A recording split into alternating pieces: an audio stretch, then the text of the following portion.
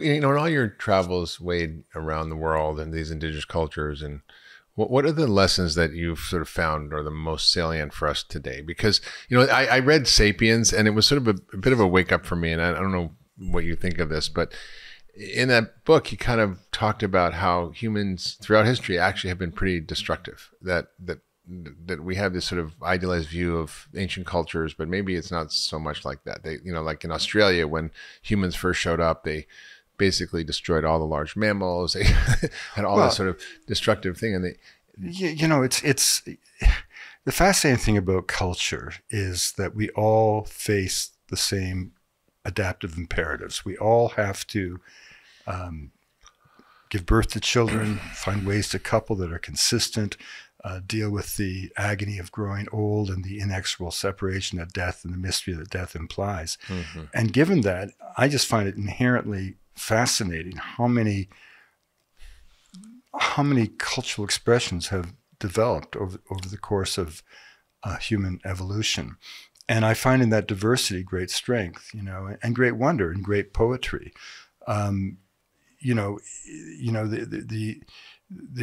Nobody indulges the myth of the ecological native or the idea that indigenous people are somehow inherently benign. I mean, this is something that no one in anthropology would be thinking about. I mean, the glory is to just pay attention. I mean, one of the things that sparked my work at the National Geographic was a kind of a disturbing statistic that I first started to speak about a great deal in the 1990s, and that was the fact that there was a complete consensus amongst linguists that half the languages of the world weren't being spoken to children. Yeah. And a language, of course, is not just vocabulary and grammar. It's a kind of flash of the human spirit. Every language is the way the essence of a culture comes into the world. I wrote once that every language was an old-growth forest of the mind, or a watershed of thought, wow. An ecosystem. An old-growth forest of the mind. Wow, that's a beautiful way of thinking about it. Or ecosystem of social and spiritual possibilities, and to lose half those languages is to lose, by definition, half of humanity's knowledge, and that I found to be shocking, because no biologist would dare suggest that 50% of all forms of life are morbid or on the brink of extinction, and yet the most apocalyptic scenario in the realm of biological diversity scarcely approaches what we know to be the most optimistic scenario in the realm of cultural diversity. Yeah. So the question became, what do you do about it? If you identify an area of high species endemism, you can create a protected area, but you can't make a rainforest park of the mind. You can't freeze culture like some kind of zoological specimen. So when I was given the mission at the Geographic to change the way the world viewed and valued culture in a decade, which was my mandate, we thought hard about that, and we settled really on storytelling, because polemics are never persuasive. Politicians follow, they never lead.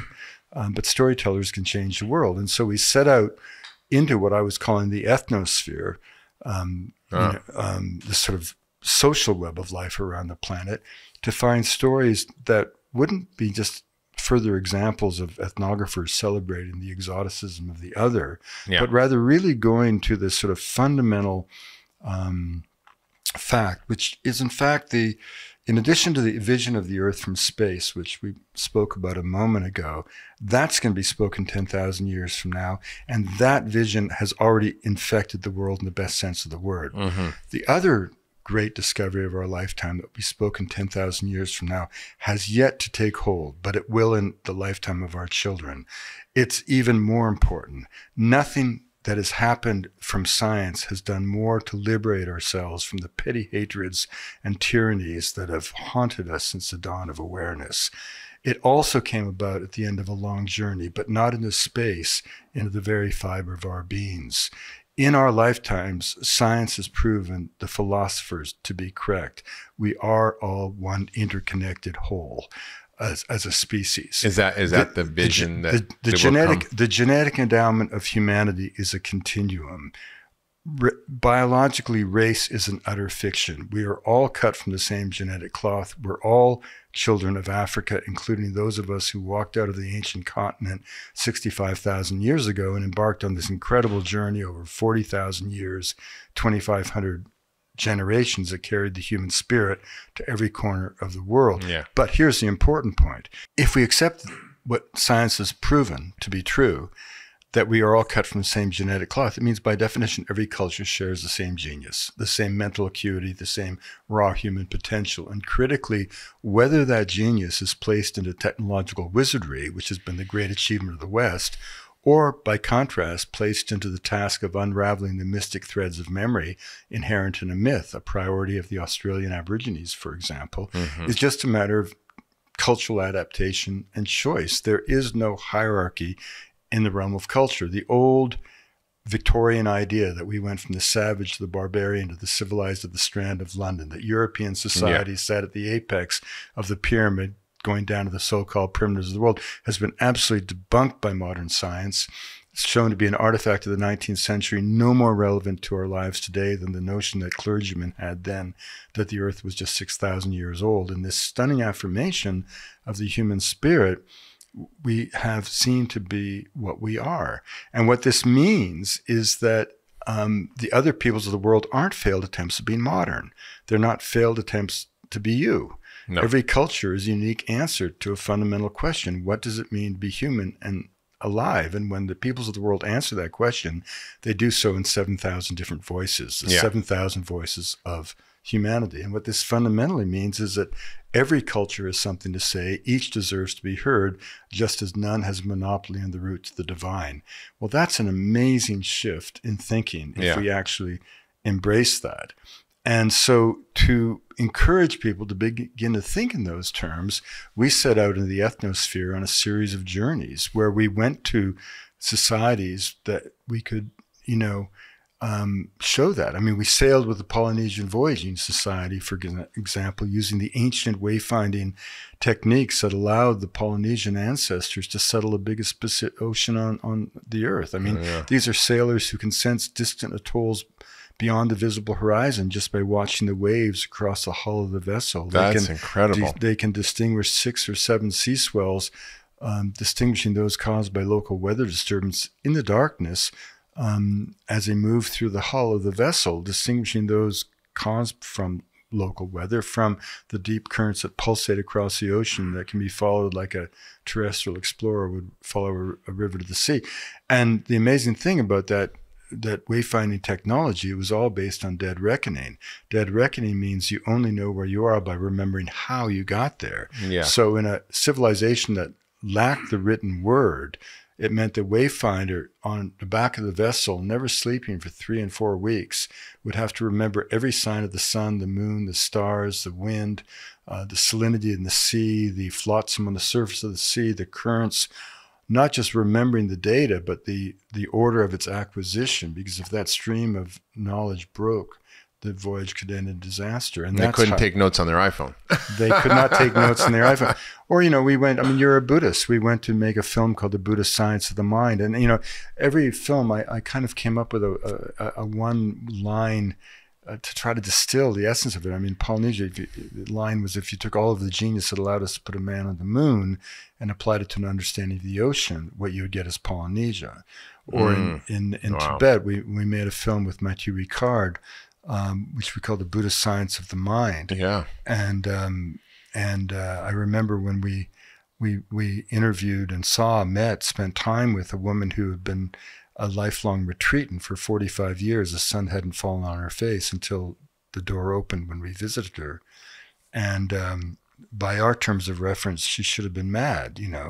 She had devoted 45 years to the recitation of a single mantra.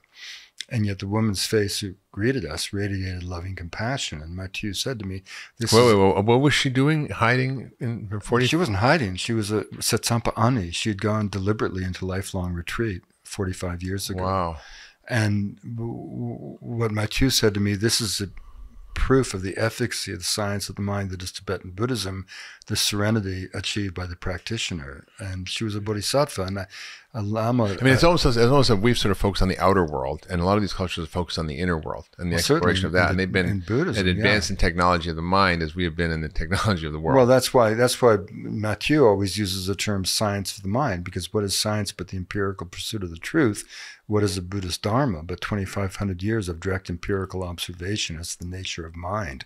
That night, a Lama said to me something really wonderful. He said, we in Tibet don't believe you went to the moon, but you did. You may not believe that we achieve enlightenment in one lifetime, but we do. Yeah. Powerful. So, what are some of those stories that matter now for us to help us emerge from the sort of loss of meaning and loss of connection and loss of relationship to nature? I mean, we're all sort of so disconnected. Well, I think, there's so much talk, Mark, about the psychedelic revitalization, right? And as someone who not only did I inhale, I liked it. In fact, I always say that it's interesting when we talk about these social transformations of our lifetimes. The one ingredient that's always expunged from the record is the fact that millions of us lay prostrate before the gates of awe, having taken a psychedelic. I mean, I wouldn't write the way I write. I wouldn't think the way I think. I wouldn't treat women the way I treat women. I wouldn't treat gay people or people of color the way I treat them or interact with them. I certainly wouldn't see the natural world as I do, and I wouldn't understand the nuances of cultural relativism and the real gifts of anthropology as I do had I not taken psychedelics. This is way before they were now like in vogue. This is 50 years ago. Yeah, 50 years ago, and when I first went to see Schultes in 1974, I knocked on his door. He was, the great Amazonian explorer, mentor of Andy Weil and Tim Plowman, who were like my big brothers at the time. And I just knocked on his door and I said, I've saved up money in a logging camp. I want to go to South America like you did and collect plants. And at the time, people didn't even know where the Amazon was, right? And rather than ask me for my credentials, he just said, well, son, when do you want to go? And 2 weeks later, I was on my way. But before leaving, I remember he had one critical piece of advice. First of all, he said, don't bother with leather boots because all the snakes bite at the neck. And then he said, don't come back at the neck. And he said, don't come back without trying ayahuasca. So this was back in 1974. So, of course, I tried ayahuasca, amongst other things. But my point is that much as I revere the role that psychedelics have played in the social transformations of our lifetime, and I probably come down on the side of Ram Dass and as opposed to Tim Leary or George Harrison with Ram Dass, get the message, hang up. I mean, I'm sort of in the school that, I'm not sure how much psychedelics can teach us if you use them again and again and again. I'm not sure how much more there is to be learned. I tended to be someone. They open the door, you can see. And you walk through, Yeah. But that's just a matter of personal orientation and choice. I don't have any judgment on that. But I think that some of the expectations are a little inflated. I mean, I think that psilocybin can be very useful for end-of-life care, not to eliminate the fear of death, but to make it perhaps manageable or understandable or whatever. I think that ecstasy can be terrific in couples therapy and post-traumatic stress and everything. But I think the most important of all these plants and the most important role they can play is in the most important healing journey of all, which is our relationship with the natural world. Yeah. And certainly you cannot take San Pedro cactus, the cactus of the four winds, a plant that's been used by human society since it sparked the first civilization in the Andes, Chavin at 2500 before the Christian era. You cannot take that mescaline-containing denizen of the northern Andes without having a more visceral, almost sensual connection to the natural world. Yeah. So I think in that way, psychedelics continue to be very, very powerful and potent medicines. So not just for trauma, not just for healing. I mean, they create a template upon which anything can happen. I mean, this is one of the, I think Andy Weil, said there's no such thing as good and bad drugs. There's good and bad ways of using drugs. And I think he also said, these psychedelics just create a template upon which cultural forces and beliefs can go to work, And of course, all the early pioneers spoke in those terms: set and setting. You know, the set you bring to the experience, the setting in which you take the substance. But I'm definitely of the school that believes that these are true medicines. Yeah. Yeah. No, I've definitely had a similar experience to you. It really shaped, as a young man, my view of my relationship to myself, to the natural world, to the human culture that I lived in. And it really, once you see it, you can't unsee it. Yeah. And, well, I mean, I think it's sort of like, I didn't take a course in biology till third year of university. And then I found Schultes and I found the Amazon. And I often look back and think how lucky I was that I found that, because I mean, it's kind of astonishing. You would never think that you could go through university and graduate if you didn't know the difference between a photograph and a painting. And yet we graduate students all the time who don't know the formula of photosynthesis, right?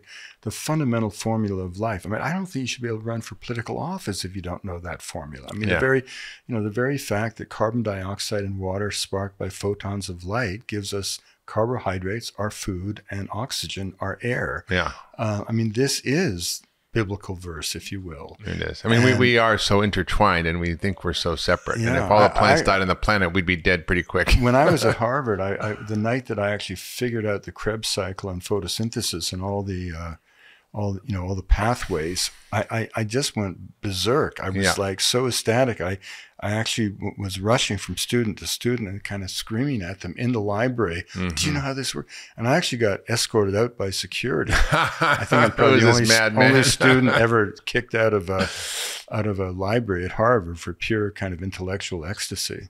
It's amazing. I think it reminds me of what Einstein said. He said, I'm not interested in the spectrum of this or that element. I'm interested in the thoughts of God. The rest are details. And what you're talking about when you talk about photosynthesis and the Krebs cycle, how our mitochondria create energy from oxygen and food, there ain't one intertwined cycle. Well, it's so funny because Suzanne Simard is wonderful. She's at UBC. And I remember when she first presented her work on mycelia, it was at a very obscure little gathering and no one seemed in the audience to grok how significant it was, but I went right up to her and I said, Suzanne, you're going to change the world. And she has. Around mycelia. Mycelia in general, not psilocybin. No, just her work in understanding the mycelia. Underground networks so of we're understanding how plants work in very sophisticated ways. But I only say that because back in the 70s, when we didn't know some of these things, a book came out called The Secret Life of Plants. Mm-hmm. That made a big deal about plants responding to Mozart and everything. And they have 20 different senses. They have more senses than we do. Well, at the time, Tim Plowman, who was a great musician, great poet, and certainly a great botanist, he hated that book. He just hated it. And he used to say, why would a plant give a shit about Mozart? And even if it did, why should that impress us? They can eat light. Isn't that enough? They can eat light. Yeah, that's true. That's amazing. They transmute light into energy. In other words, I mean, I think biology is just so extraordinary, and it's, certainly I think how close I came to not studying it. I find it haunting. If you love that last video, you're going to love the next one. Check it out here. A study that came out that a single fast food meal with fried foods had immediate effects on your arteries, causing them to stiffen and harden and reduce blood flow. So we really need to be smart about what we're eating.